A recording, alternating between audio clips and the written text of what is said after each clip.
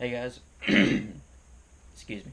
So here I have a VGod Pro Mech 2 with an Elite RDA, and here I have a Smowant Ray box with a TFV-12 Prince tank by Smock.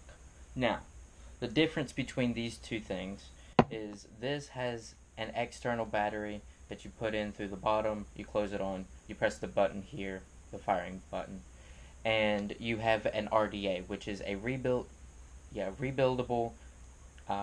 deck atomizer. So you rebuild this entire deck. You have to manually put in the coils, manually feed the cotton through, and then you can drip and use it. With a tank, you just open up the top, fill it in right there, close it, and take a hit. That is the main difference between an RDA and a tank. There's also a couple other differences, like the airflow. The airflow is adjustable on a tank, it is not on an RDA. And there's your differences. Thank you.